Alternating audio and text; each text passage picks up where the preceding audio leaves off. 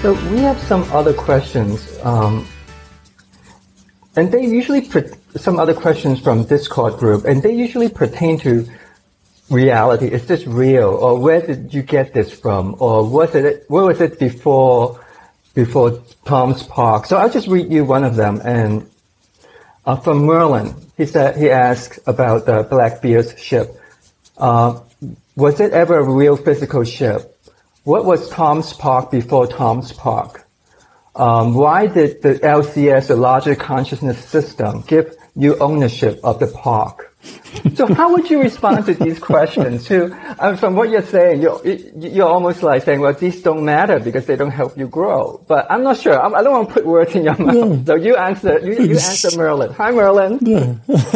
Yeah. Hi, Merlin. The answer to your question is, it doesn't matter. These things don't help you grow, just as Andy said. These things are irrelevant. They're not important. They're not significant. And they fall into a category that I often call, inquiring egos want to know, which is kind of a takeoff of a advertising campaign for helping young people in school, which is called inquiring minds, need to know. But so I've changed that a little, and it's inquiring egos need to know.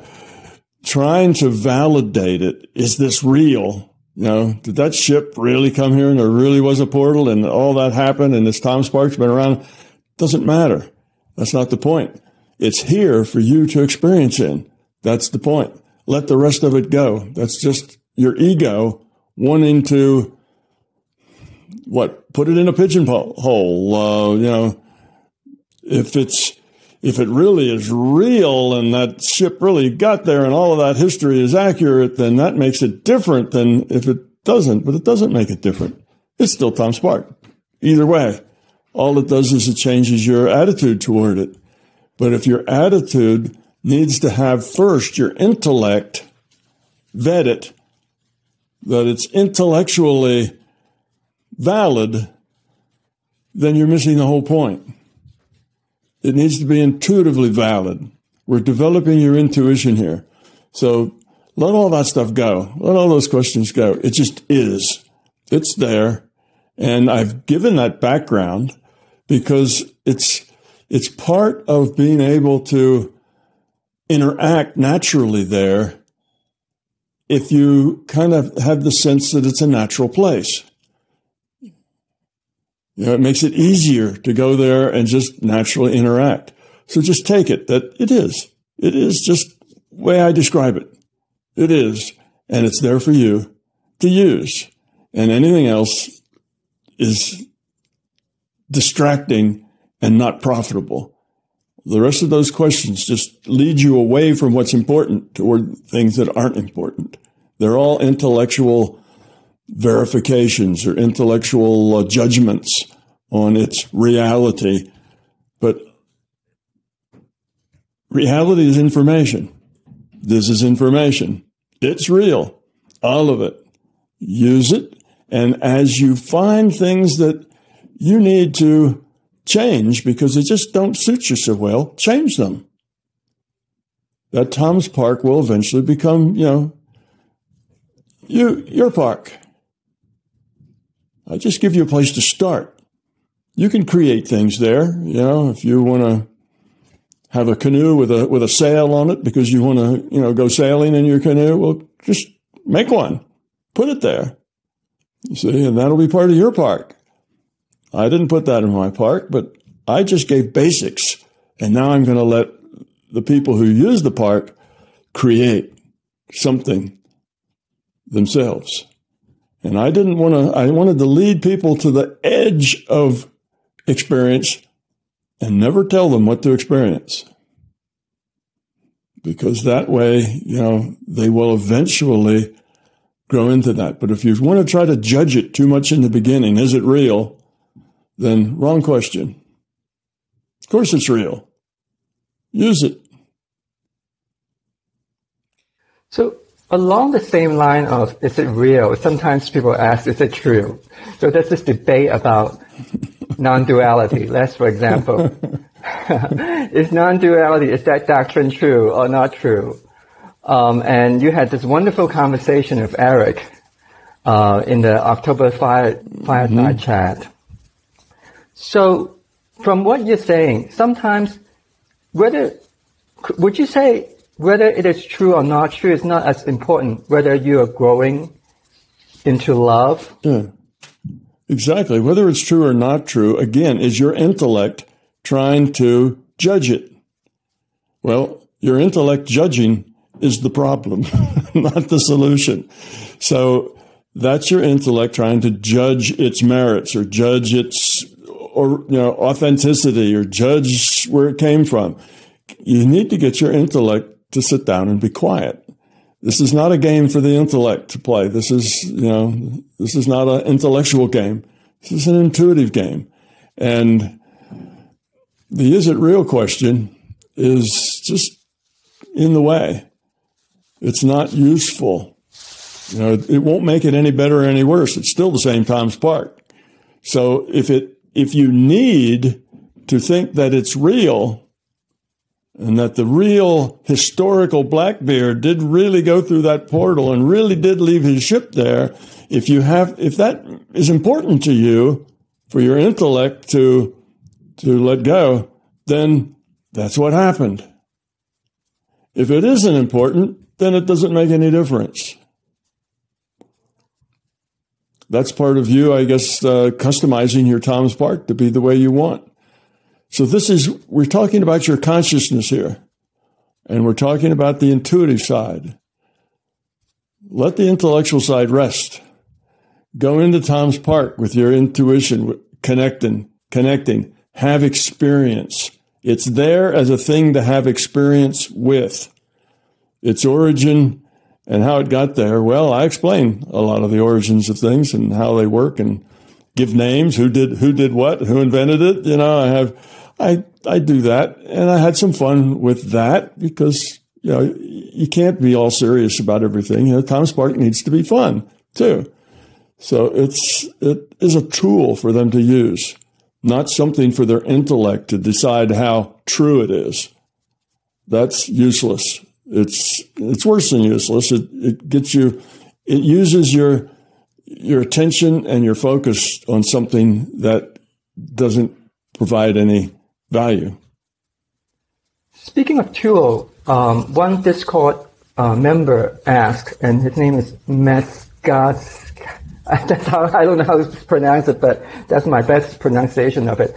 He says there's a hexagon room on the second floor of the lodge. Mm-hmm. Right. And he wants to use a mantra within that room. Is that okay? Sure. That's him customizing it to be the way he wants it. Right. If that works for him, do it. And, if you want to add things, you can add things there. You can add another whole building if you want. You can customize it to be the way you want it. This is a place your consciousness is going and making choices. If one of the choices you want to make is to use a mantra or to have something you say, some tool that you use, then fine, add that to it. Your consciousness, your tools, your experience. It's my part, but that's just to give you some place to start. So, Tom, a question comes to my mind, and that's the role that engaging with Tom's Park as a community plays. So you've made it very clear that this is a single-player game, and it's usually best just to approach it that way and not try to make it a multiplayer game or try to do it that way. And with that said, a lot of us have found it beneficial to connect with other MBT friends. And even if we're not necessarily trying to make it a multiplayer game, we're going to the park at the same time and then sharing experiences. So could you comment on the role that this plays, not only for an individual's journey, but as a community together? Yeah, I think that is a fine thing to do.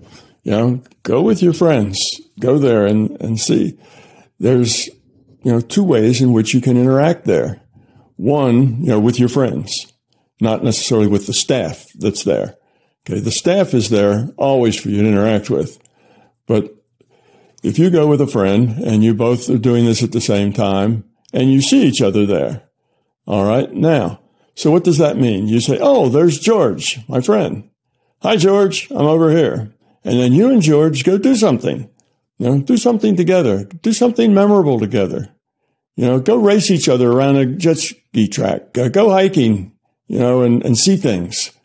And then when you come back, talk to George and say, hey, George, this is what I saw us doing. And George can tell you what he saw the two of you doing. And there's really three possibilities here. One is that they don't correlate at all. No correlation between them. Well, that's okay, because you had the experience and you had it with George. And that's fine. George now was a player being insinuated into your data stream by the larger consciousness system. And you interacted with them. Now, whether the George that's your friend, the physical avatar George, whether he's aware of that or not, doesn't matter. That was George as played by the LCS. Well, George is actually played by the LCS. That's what it means to be an avatar, is that you're played by consciousness, right? So, whether or not your friend George has that in his memory or not, or whether you have what George thought you and he did in your memory or not, really isn't important. Okay. Now, the system will play George just as it plays George being George. So the system is playing George as George. George is an avatar. The system is consciousness. So there's consciousness playing George. And now in Tom's Park, there's still consciousness playing George. And whether both of those representations of George have the same memory or not isn't important. All kinds of things happen in our minds that we don't remember. Many people don't remember dreams very well. They just get bits and pieces of them. So there's lots of things can happen to us that drop out of our memory or never even get into our memory. That doesn't mean that they aren't real. They aren't significant. So that's one way, is that there's no correlation. Now, a second way is that there is correlation. You do see a lot of the same things in the same order, and some unusual things happen, like George trips and falls flat on his face while he's trying to, climb up a big dead log, something like that. So that's kind of a unique thing. And indeed, George may say, yeah, I tried that and I fell on my face. So there may be correlation then between the stories. That correlation can happen two ways. One, because you're thinking of George and he's thinking of you, your consciousness to consciousness communications may be taking place. Your consciousness is sending, your thoughts to him, and he's getting your thoughts. You're getting his thoughts. So you've got this consciousness to consciousness connection going on, and you indeed are getting information like that. Okay. Or the second way is that the system, for its own reasons, decides to put you in a two-player game, you and George. And it's just both of you are in the same game, just like if you were both playing a multiplayer game, in any other game. You're both there, you both have your free will, you're both making your choices, and you both have complete memory of the experience. So those are the two different ways that you can have correlation between what happens between you and George. But it's a fun experiment to do. So you're playing with the structure of reality. You're playing with the things that reality can do. And we learn when we play. So I encourage people to do these things. Yes, it's generally a single-player game. But if you want to play with it in other ways and make it a multiplayer game, the system may just decide to take the time, because it's extra trouble for the system to make it a two-player game. But it can, if it wants to, do that. If it decides it's not worth the trouble, then it won't. But you can still connect mind to mind. So play with it. Have fun with it. And in general, talk about it.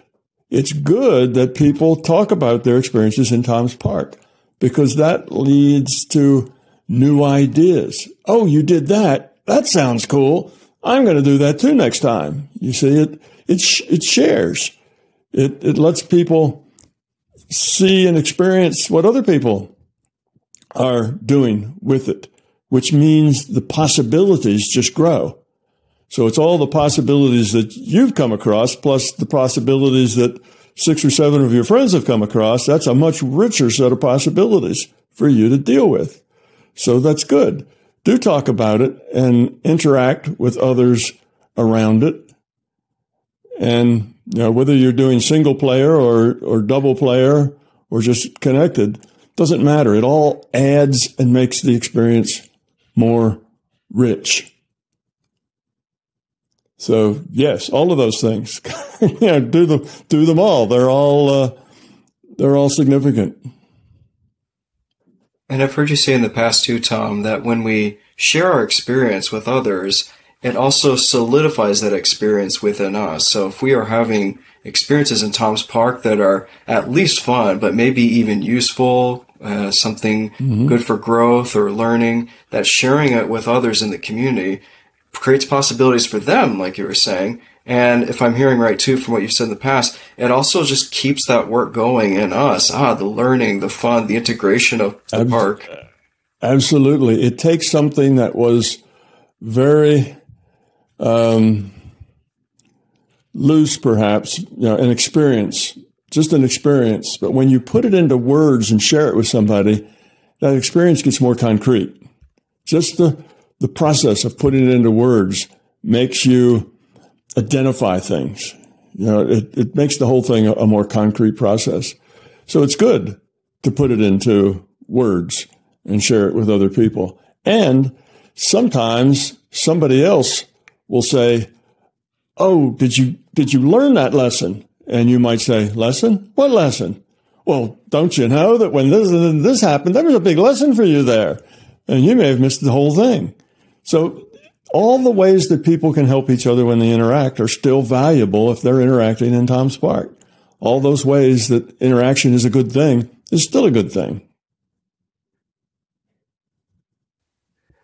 So, Tom, I have this question now. Last time we were together here, I played a clip for you. It was from the 70s, where you were trying to transmit some message that you got from the non-physical reality. And you talked about how this physical reality is almost like a dream from an oversoul, right? So, and you talk about how Tom's Park is a one-player game. Are we in a one-player game right now? And the oversoul is the player? No, we're not in a one-player game. We interact with each other, and those interactions make a difference for us. It's not just us. I think there's a philosophical term for that, solipsism, I believe, where you are the only source of everything, and everybody is the source of their own everything. And that's not really the case, because we are not independent from each other. The things that I do affect you and what you do and your experiences and what you become, and the things that you do affect me, and the things your family members do affect you, and the things you do affect your family members. The things you do at work affect other people at work, and the boss's boss, and all of those people affect you. So we constantly are challenging each other. We're constantly changing what happens. In other words, think of this, your life and what happens, this minute, the next minute, the next minute. There's this big string that's Andy's life, Well, if the people in that string, besides you, did things that were different, you'd be different. You wouldn't be who you are now, because you would have had to make other choices that had other consequences, and you would be somebody different. You are the sum of all the choices you've made. And a lot of those choices you've made were created by other people. They weren't things you created. Those choices were created, probably most of those choices that were really meaningful were created by other people. So we're in this creative, interactive dance with people. Now, that dance is most, it's most meaningful to us the closer we are to those people. So our significant others, our most significant others, we may have a lot of significant others, but our most significant others are probably where we learn most about ourselves, about life, about ego, about fear, about growing up, because the relationship is a very developed one, a very strong one. You know each other in detail. And the people we don't know quite as well, like maybe Uncle George and people that we know, and maybe they're in our family, but we're not that close to them. We learn from them too, but not like our significant other, because that significant other can twang your ego like nobody else can. They can challenge you like nobody else can, because you're interacting with them at a deeper level. You're not interacting with them with an image superficially. You can't maintain an image with somebody you live with day after day after day. That image just gets old, gets tattered, and goes down the drain. Eventually, you just are yourself. Whereas the people at work, you can keep an image up. You can keep that image up with the work people all the time. With your boss is even a different image. That's easy to interact with people with your image. But the people you live with, your image is something you create, and it's too much trouble and too hard to keep that image going all the time. It exhausts you. And eventually you get overwhelmed with the exhaustion of trying to maintain it, and you just act like the way you are. You're authentic. And when you're authentic, that's a lot more meaningful.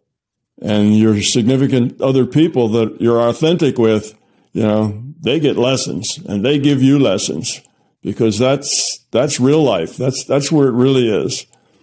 Fortunately, everybody doesn't interact with you that way. If we had 50 people that were like our significant other, we'd probably, burn out before we were 10 years old.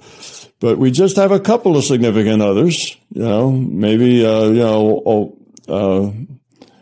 they're maybe just our core family members or our mates or whatever. But we have a few of them, and they all change us. And we change them. So it can't be just, I'm Tom Campbell and I've created my own universe, because my universe is very much changed by what other people do, by other people's universes. So you have all of these people. Now, each one of these people is walking around in their own reality. That's true. Each person lives in a singular reality that they have created by the way they have interpreted the data that they've received, since they've been aware avatars. So they create that reality. And we don't always understand each other because we're in different realities. I mean, we can see that socially. Right now, socially, we obviously have, 30% of the population lives in a totally different reality, than the 70%. And some months back, it was more like 50-50. But in any case, we each have individual realities. That's true. But we share our decision space. We interact with each other. And how others interact with us changes us. We wouldn't be the same if we were just made it up. Matter of fact, that's why the larger conscious system had to split into a lot of IUOCs, individuated units of consciousness, because if it's just one thing, it's very limiting. When you're just one thing trying to make up your whole universe, you're just very limited in what you can come up with. But now you got a bunch of other things all have free will, and you have to deal with that free will that they have, and you have to deal with their reality and their viewpoints and their needs and their wants. Now suddenly your reality is a lot more complex and has a lot more interesting ways to grow up in it. It's a lot more challenging.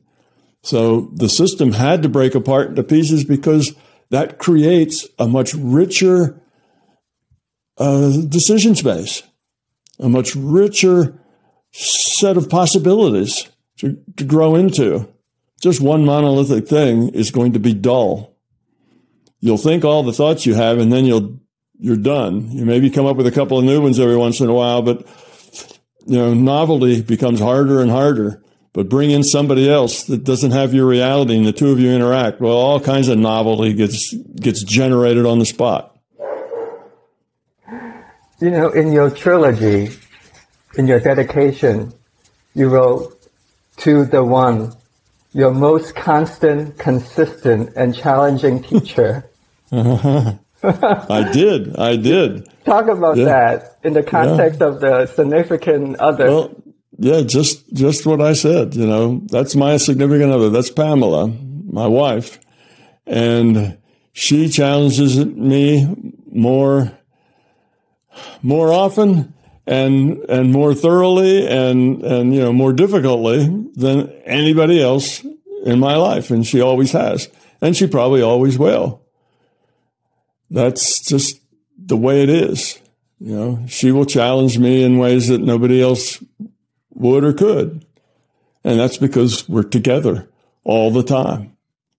We're together. We have to deal with each other just as we are. There's no image. We just are how we are, and we each have to deal with that. And that means that you have to get your own ego under control because, your ego has to deal with her ego. And if your ego and her ego are constantly fighting with each other, well, that's dysfunctional. Well, then you got to fix that. Well, how do you fix that? Well, you can't fix her ego, so you have to fix your own. That's how she's a teacher. She teaches you that if you don't want the dysfunction, you have to fix yourself. And that's what a relationship with a significant other will tell you. The idea that you and your significant other will never have, issues or conflicts or see things different ways or would always, have exactly the same thought at the same time. Of course, that doesn't happen. You and other people, have to, when you're interacting with these other people in a very deep way, you have to change who you are or it's not going to work. You have to get rid of that ego. You have to be willing to do it somebody else's way, not your way. Not only you have to be willing to do it, but you have to see the value in somebody else's way. It gives you a whole set of new things to learn and ways to grow. So that's why relationship is the big teacher. That's how we really learn, is in relationship. And that's one of the reasons that I added so many interesting staff people in Tom's Park, is because you can have a relationship with these people, a real meaningful relationship, just as meaningful and just as significant and just as real as the people you meet in this reality. It's just a different reality. So you're in a different reality frame and you meet people, and those people create choices for you. And you have to, deal with those choices. So that's that. Now in Tom's Park, there are not going to be as many hard and tough choices they're going to create for you because it's a kind, gentle place where everybody's nice. In this reality, it doesn't work that way. In this reality, you just get people however they are. And most of us, if you dig down deep enough, have places that aren't so nice or aren't so open and aren't so whatever. There are things about our fears, things that just get us upset or make us angry or make us feel insecure or inadequate. And then we want to go cry or we want to go mope or hide or we get angry. And all of that stuff is how you learn. And you look at it and say, yeah, I really don't like that dysfunction. And I'm the only one I can change. So what can I do about it? So, yeah, your significant other is usually your toughest teacher and your most effective teacher. And I don't know anybody that has ever found it any other way. I mean, that's just it. When you have a deep relationship with some other human being, they're going to change you. And they're going to give you opportunities to change yourself, I guess is a better way to say it. So, Tom, with the intention to change, there's the intellectual level and there's the being level. And this is very much also relevant to Tom's Park because your intention for going to Tom's Park is very important. Is it a carnival ride, or are you really going there with the intentionality to grow up? And, someone like me might be like, okay, intellectually, got it. But deep down, I'm still working on getting that intuitive being level intention. And so when it comes to relationships with Tom's Park, what might be, if you could speak to like attitudes or tools, how to help someone like me cultivate a deeper being level intention, not just intellectually, but really from the heart space as a metaphor? Well, using Tom's Park as a tool, I think that will develop over time. The more minutes you put into it, the more hours you spend there, the easier that's going to be able to, you're going to be able to do that. When you initially approach it, your intellect is just going to be full, all kinds of things. Like Andy says, is that real?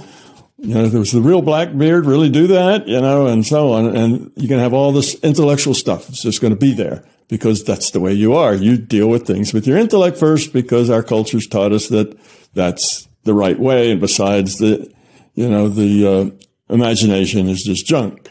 So you're going to approach it intellectually more in the beginning. But the more you get involved in it, the more you interact with it, the more you make it multi-sensual. It's not just hearing and seeing. It's all your senses. The more you do that, the more you kind of dissolve into the story that gets created on its own, then the intellect is going to have fewer and fewer questions. It won't care whether Blackbeard actually did that in our history or whether it did. That won't mean anything. It won't make any, you never even think of it. People think of it now because they're just intellectually connected. And all the intellect wants to ask all those questions. So I'd say just work with the park and you'll see that as time goes by, you'll find your own reasons for going there, even if you're not sure what they are.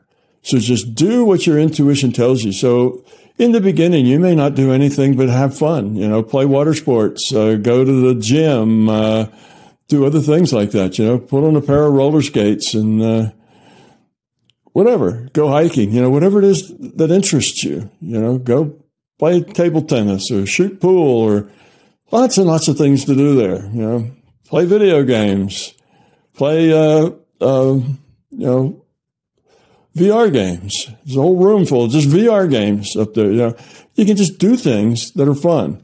And the more you do it, the more you will drop your intellectual issues.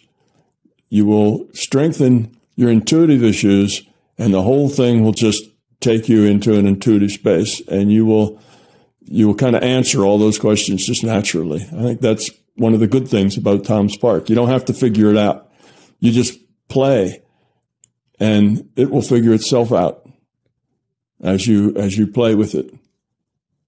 You may think that you're going to go there to learn this. I'm going to go there to go out of body or something. But if you just go there and interact with it, that'll probably all change. It'll probably change, and you will discover more of what you really want to do while you're there without your intellect trying to figure that out for you. Sometimes I feel that's a good advice for even this life. I think a lot of days now, people are trying to figure out, what am I going to do with my life? What should I do? What kind of job should I have? My job sucks. So would you give similar advice to people who feel lost in life? Absolutely. Again, what happens in Tom's Park is not different in any significant way than what happens here. It's you in an environment, dealing with other people, making choices. That's the same. Now each environment, whether it's the Tom's Park environment or this, Earth environment or whatever, each environment's different and has different challenges and different things in it. But basically, yes, that's the same advice works both places.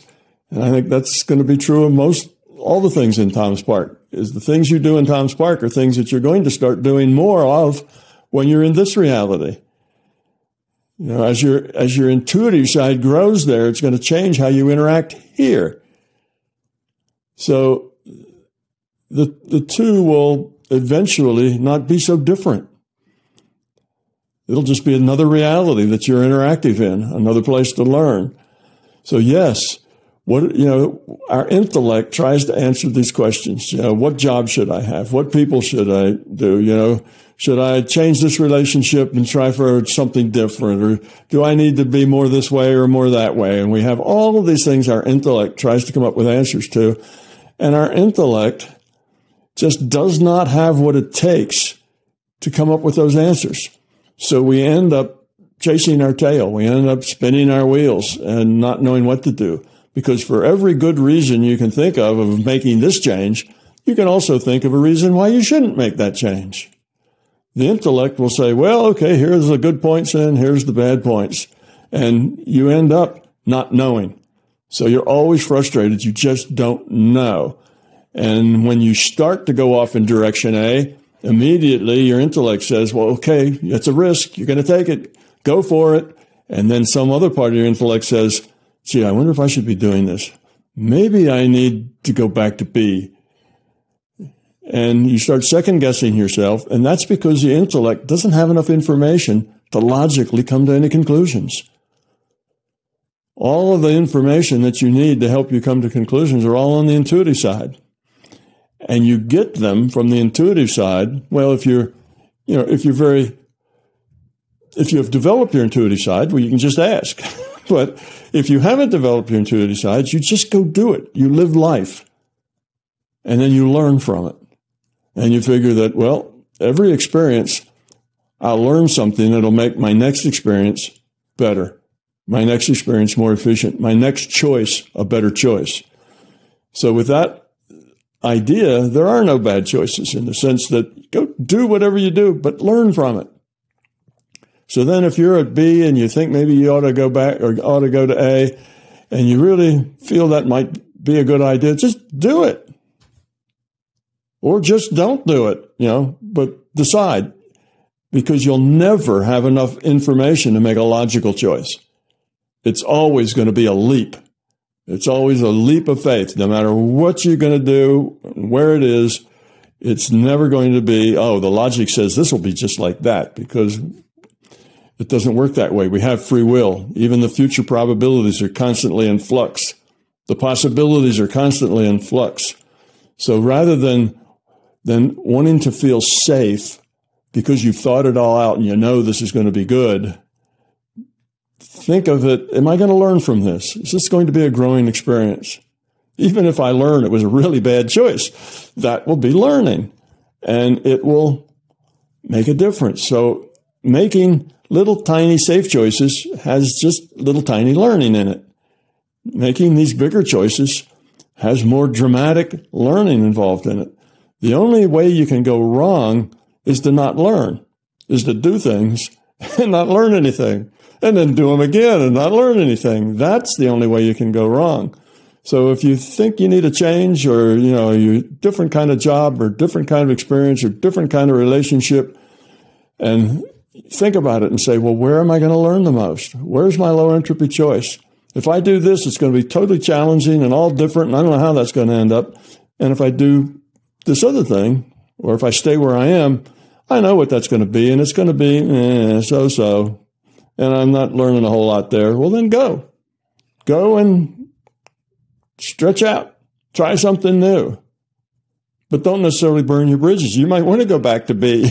You may not like it at A, so you be nice to everyone, and you don't hurt other people with your choices, because when you're looking for that low entropy path, you have to take everybody that you interact with as part of that calculation, because you affect all those people. So you look at all those people you affect and say, well, if I take this, how does it affect them? Is it going to give them new opportunities as well? And maybe that'll be a good thing. Is it going to take opportunities away from them? What's it going to do? So you get your low energy path and then you just go do it and learn from it. Every relationship you have helps you be better for the next relationship. So the idea that, well, I thought this relationship was going to be, the last one or the only one or something, and it's not, and then there's another, and then there's another, and then there's another. Each one of those relationships is making it such that the next relationship you can do better. So the fact that a relationship comes and goes isn't really a sad thing. It's a challenge. What did I learn from that? How could I be different? What do I need to do to not have the same problems I had there? And then you learn. Then you take the next one. And you learn, and you take the next one. And guess what? 20 years later, you're wise because you've learned so much from your experience. People who are old but still not wise don't learn from their experience. As long as you learn from your experience, you'll find your wisdom. So, Tom, thanks so much for spending 90 minutes with us. I just appreciate you so much. I love you. I love your work. Thank you so much for leading us. You call yourself a non-dualist, but you're special in the way that you're so human. You're perfectly human. And that's what I love so much about your work. Thank you again for being on our show. Well, you're welcome. I enjoy being on the show. It's fun for me because not only do I help people by answering questions, but it's a way for me to connect with people. I like connecting with people. That's a fun thing for me to do. And I particularly like being useful to people. So it enables me to be useful. If I just sit here by myself, I'm not as useful unless I'm actually writing another book or doing something like that. So this is good for me as well. I enjoy it. I get a sense of where people's minds are, what they're struggling with. It makes it easier for me to be helpful as I learn how people out there are. And that's important for me to keep that information because I live in what most people would find a rather strange place most of the time. And it'd be real easy to just lose touch with the way people are and the issues they had and the problems they're struggling with. So I try to keep in touch by interacting. So I learn from this as well. So it helps me and it helps you. But, when you made a thing that I come across as human,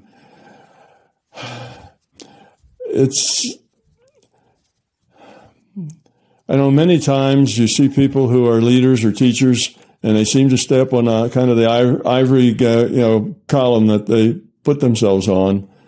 But that's something they need to grow out of. It's hard to help people if you're condescending. It's hard to help people if you feel like, you're better than they are. Because other people can feel that. They feel that, when they get that message. And that message is not one that helps them. If they feel insecure, they feel even more insecure. So if you really want to help people, then the easiest thing to do is just be who you are. And that will make you more helpful than if you try to make people look up to you or try to make people think that you're wonderful or try to make people think you have all the answers. If you do that, then you become dysfunctional. You're not helping people. Because everybody, we connect mind to mind, right? Conscious to consciousness, communications are going on all the time.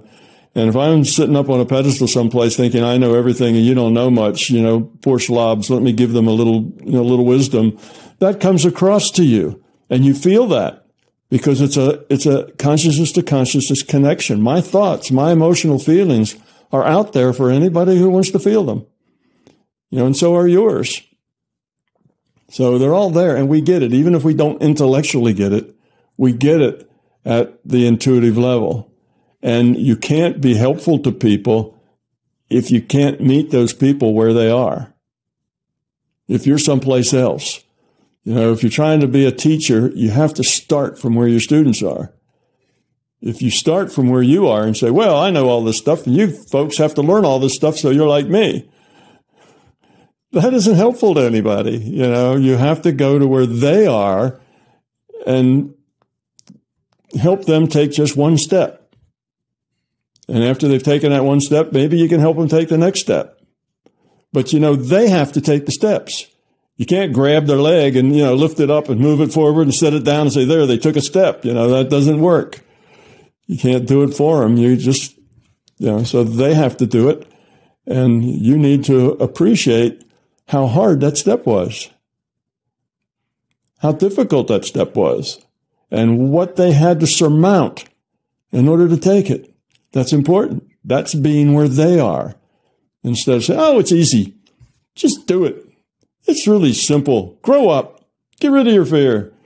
Sure, you can say those things, but it's not helpful to people to hear that. That's not on their, that's not on anybody's way to really understanding if you say those things. I mean, you can say those, but you need to also say more. You can't just say those things. Otherwise you make people feel like they failed. Well, I'm not like that. Why I'm not like that? Well, I guess I'm not good enough, or maybe I can't be like that. Or it's just beyond me. I couldn't do that. And then pretty soon you've done more harm than good. You've got people thinking negative thoughts, and they're going backwards. So, yeah, everybody communicates telepathically, whether we know it or not. And all these little messages and attitudes, we all know when people feel that way. And it shows. So that doesn't mean that you should be that you should have a better image so that people don't notice. It just means that you should be authentic and be willing to share what you are and your feelings so that you don't have any secrets. You don't have any things you have to hide. You just are, and people can read it, and that's good. So that's kind of my attitude about, interacting with people. And I do enjoy these things because I get to talk to people who are on the path, who are trying. And I get the questions from people that I've written in questions to you or friends of yours. Where are people and what are their struggles like? And I want to know that because I need to say things that help people, not say things that frustrate people. Now, I'm sure I say a lot of things that frustrate people, but hopefully I don't just do that I occasionally get something that really helps someone. And, the same thing that I say that really helps you, Andy, might frustrate Nathan. They're not all just, here's the frustrating things and here's the helpful things. That's a mixed bag of all of that. Sometimes what a person needs is just to say, well, just do it. Don't worry about how to do it. Just go do it. You can do it. And sometimes it's just what they need. And other times that frustrates them to no end. So when you're talking to 100 people, or then later on the internet, you're talking to, 50,000 people, it's a mix of what you say and how many people you frustrate, and how many people you illuminate, and how many people you encourage and how many people you discourage. It's hard to say, but you try to somehow hit that happy medium where you do the most good and have the lowest entropy possible for all the people who are going to listen. I think it's safe to say that you have been doing a great job because of all the followers and all the love that you pour into the MBT community. So thank you so much, Tom. You're welcome, Andy. Thanks for bringing us all together and talking about Tom Spark. That's a good thing. A lot of people don't know it exists. So maybe this will help other people understand a little bit about what it is. What? A $79 book? You got to be kidding me. I could buy 5 books for that. I can see, but people need to understand, what it is and what it can do. And if they're ready for it, not everybody's ready for it. You could hand it to some people and they would not be ready for it because they're convinced that anything that's in your imagination is junk.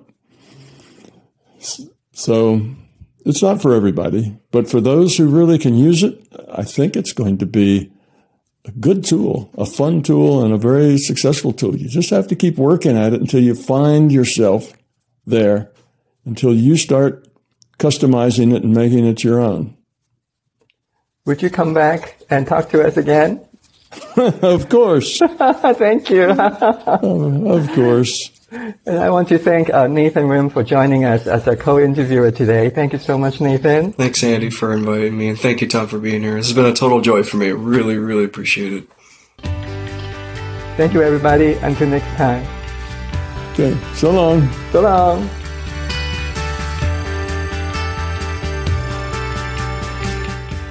To learn more about TimeOut and NIMSA, go to nimsa.me. Join our social media and continue the conversation on TimeOut for Humanity. Let us know what topics you would like us to cover.